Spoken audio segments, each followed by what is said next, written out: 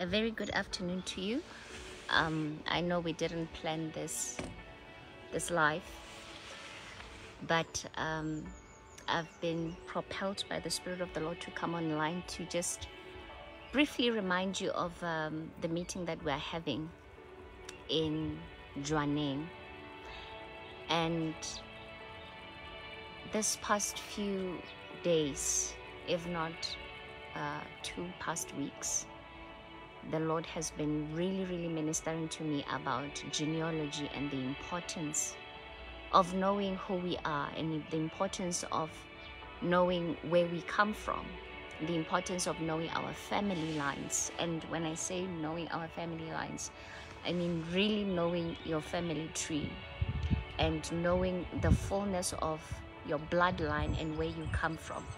Because a lot of what God is about to do in this season, a lot of it hinges on your knowledge of who you are. So it happens to be one of the things that God is going to be touching on during the service that we're going to have on Saturday. In fact, it's something that he's going to release, not even to touch on. It's something that he's going to be releasing to bring us into the portal of truth, to bring us into a space where the Spirit of the Lord will begin to give you understanding of things you otherwise would have never known about yourself, that you would have never known about your family background, that you would have never known about where you actually come from. And just as I was prepping to come online and talk to you about this, he reminded me of a word he gave me years ago, and he's been bringing that word back over and over again to say, kings are paupers. Kings are paupers. In other words, the enemy will always erase history to ensure that those that have people have no sense of understanding of what their inheritance is, what God has for them, what God has availed for them. Because of that, you go about your life trying to make things work, trying to make waves in this world and make an impact, and nothing is coming together. Not necessarily because you are not knocking on the right doors, not necessarily because you are not doing enough, but sometimes, and majority of the times, is because you don't know who you are, and therefore the authority that you are supposed to be given by reason of who you are and where you come from, you don't have it simply because your identity has been buried. And God in this hour is resurrecting that which has been buried. God is doing something that is going to blow our minds. I genuinely believe that this is the center of this restoration and this revival that God is doing. He started to speak to me about fatherhood and the importance of fathers. And I believe this is something that he also spoke about the time I prophesied not so long ago, a word he gave at Buan, and I spoke about God raising bishops in this hour, and the Lord talking about the importance of fathers and how the hour has come now for fathers to take up their rightful positions in the lives of their children and to bestow a blessing upon their children. I wish I could go into more detail about that in terms of the encounter I had with the father a few days ago, and I was reminded of that word, and I got to see the seriousness of this thing and what God is getting ready to do. He said a lot hinges in us knowing who we are and where we come from. And that is what is bringing fathers into focus in this hour. He said it's very important for us to know who our fathers are. So get ready to see even in that area of your life being shaken. I'm going to say something that is going to sound a bit controversial to some of you, but the Lord is saying, even those of you who you have been told that someone is your father that is not your father, and you've known them as your father for the longest time. Maybe your mother didn't really come up right in terms of maybe they got it wrong, or maybe they just decided it was not a good idea for you to know who your real father is. So we're going to see God you know, bringing certain things that have been buried in families that we don't want to touch. God is going to be touching on these things. And we have to allow him to do that. Because when we pray to God, majority of the time when God answers, or when we are hoping for answers from God, we are not expecting disruption. But every time God comes to correct our lives, to come and restore our lives, there's bound to be disruption. And this is one of those things. And he's saying we are in that hour where he wants to reveal to many who their father is, or who their fathers are, because he, as the Father of all and as the Father of glory, he desires in this hour to bestow the blessing of the Father upon us, that we may prosper in that which he has called us to do. So we have to understand why God is doing this.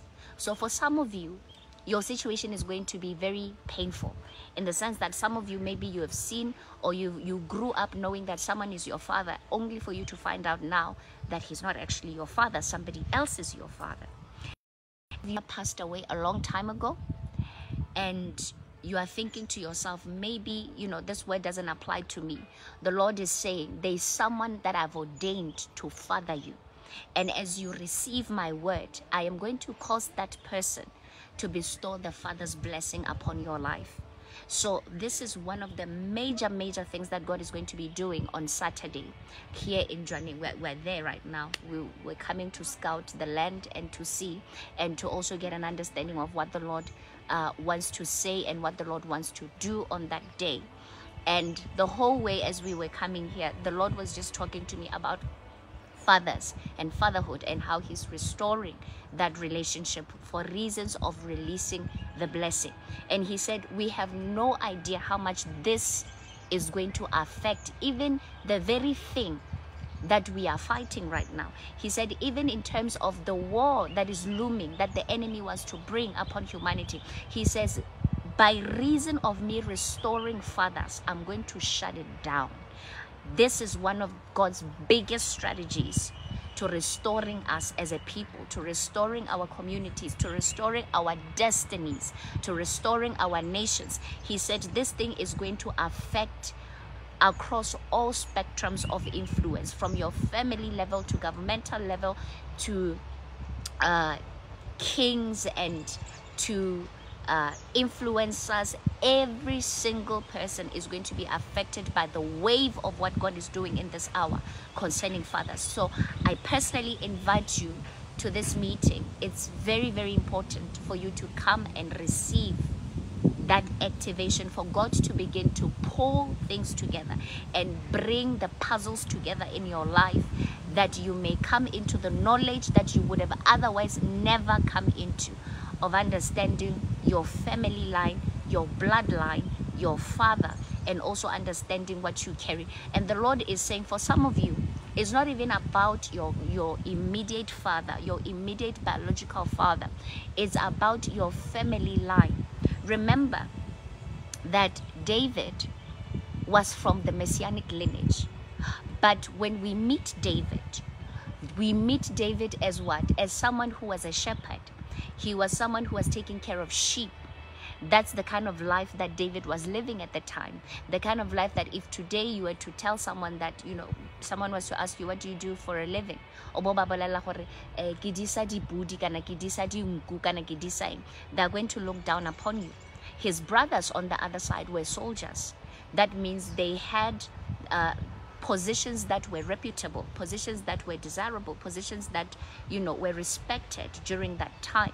But David, on the other hand, was like a king who was a pauper at the time. He was a king, but he was a pauper. He was a king, but he was in obscurity. He was a king, but he didn't look like a king, and he didn't live like a king, until the appointed time of the Lord. And God started to move the chess pieces to make way for David to be able to ascend to the throne.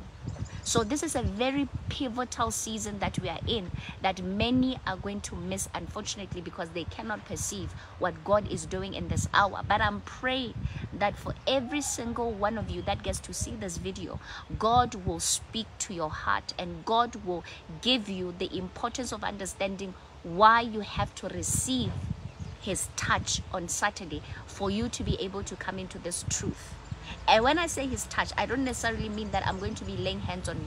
Maybe I'm going to be laying hands, maybe I'm not going to be laying hands. One thing I know for sure is that God is restoring family lines. God is restoring family bloodlines. God is retrieving your inheritance that comes by reason of who you are. The Lord said we need to understand as a people that nothing we do is by accident. He said we need to understand something very important, that whatever God has ordained you to do is by reason of your bloodline. It's by reason of where you come from. It's by reason of who is your father. It's by reason of what bloodline, even from biblical times, you come from. Those are the things that actually contribute to your character. They contribute to what makes you tick. They contribute to what you actually gravitate towards as a person. So without the fullness of the knowledge of where you come from, without the fullness of the knowledge of who you are by reason of your family line or your bloodline, you stay in a place of confusion and a state of frustration because you don't fit where you are. Your character does not fit with where you are or the opportunities that are being presented before you. And it seemingly looks like you are asking for too much from life, or you are asking for too much from your environment, from your community, from the people around you. But it's simply destiny knocking. It's simply your spirit man being frustrated because your spirit man is in full understanding of who you are and what you have been wired to do and to be, but by reason of the fact that your mind is not yet privy to this knowledge, then there is frustration, there is war within your members. But God says, I want to bring this war to an end. I want to reveal, I want to pull away the curtains and reveal to you your true identity. So the Lord said, we need to be ready for these things, because even from big platforms, even from people that we watch on TV, even from influencers, even from governmental officials and all of these things, the Lord said, get ready to see shocking connections. That's how he put it. He said, get ready to see shocking connections as I begin to move things around, as I begin to align people with their true assignments and their true destinies. I have to touch on this one. I have to bring the knowledge of your bloodline. I have to bring the knowledge of who has fathered who. So we need to understand and also pray for God to help us. And I even pray for my brothers. When somebody suddenly knocks at your door and says, I'm your long lost daughter or I'm your long lost son, don't be too quick to dismiss them. At least have a DNA test to find out if it's your child or not, because that's also God giving you a chance for you to rectify things, because this thing goes both ways. These children that God is retrieving and bringing back to their fathers and reconnecting with their fathers, God is saying this is also an answered prayer for the father himself. Why? Because there is a blessing that comes with you blessing your children. There is a blessing that comes because it's part of your assignment as a father. It is your assignment to bestow the blessing that God has for his children that you have fathered in this world. So every child that you have fathered, God is giving you that responsibility in this hour to bless those children. So I wish I could go into more detail about this, but I'm going to do that on Saturday. It is a very, very important word. It is a very relevant word to our lives, our everyday life. In fact, I believe that God is going to bring a lot of healing to families by reason of what he's about to do. Yes, things may get heated up. Yes, there may be some wars that will erupt in families by reason of what God is getting ready to do, but everything that is about to happen, it is leading towards healing. He said, I want to heal you. I want to heal your family. I want to heal your home. I want to heal your life. I want to heal your soul. Some of you, you have the money as a man. You have the money. You've married the woman of your dreams. You have children that are going to good schools and all of these things, but you are not fully happy. Why? Because the Spirit of God is bestowing that dissatisfaction in you by reason of the fact that there is still something that are some unfinished business that God wants you to attend to. There is unfinished business that God wants you to attend to, and that unfinished business has to do with your children outside your marriage. And the way that God works is that, you know, these are such complicated situations that we find ourselves in because we are in a fallen world. Some of you, by the time you got saved, you already had children all over the place. You know, you're not proud of what you did, but it happened. And the fact that you got married and now you have children within the marital home does not erase the fact that you have fathered children outside. They didn't bring themselves into this world. So there is a responsibility that you have towards those children. And God is saying, even if you don't give them money, the fact that you are the father, there's something I need to bestow upon that child to make them prosper. That requires your participation. That requires for you to bring yourself physically and speak life into that child and say, as your father, I bless you. Go and prosper in life. And the Spirit of the Lord begins to give you utterance to know what to say to your children. Because guess what? Every single father has a prophetic potential. Every single one of them. You can even go back to the Bible and read. You will get to understand that before a man dies, he would call his children, gather his children, and begin to prophesy over their lives. Why? Because it is their God-given function to do that in the lives of their children. And whatever they will speak, it sticks, and that is what will happen in their lives. That means some of you, there are some curses you have spoken over your children that you need to reverse, that you need to take back and bestow a blessing upon their lives. So I'm personally very much excited.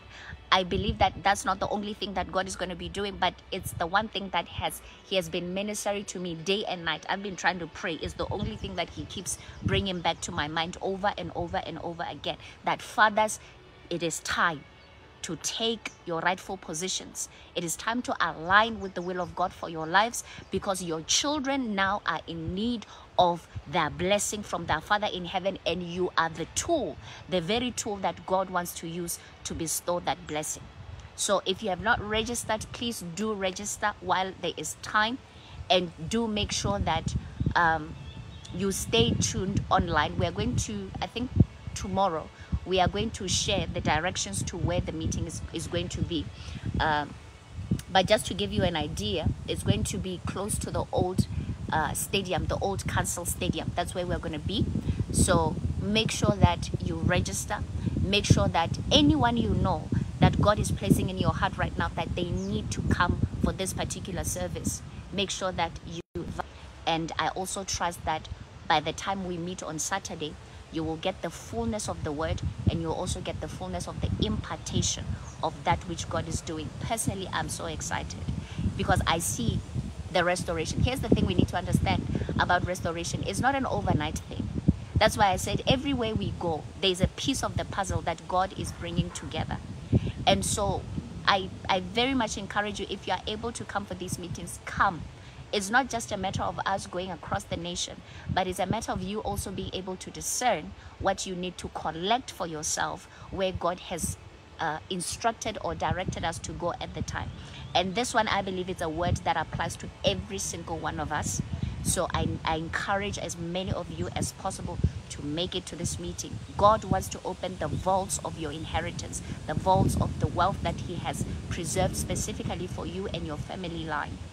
Like I said at the very beginning, the Lord said kings had been reduced to paupers, but now it's time for kings to rise to the throne and take up their rightful positions. God bless you, and God keep you.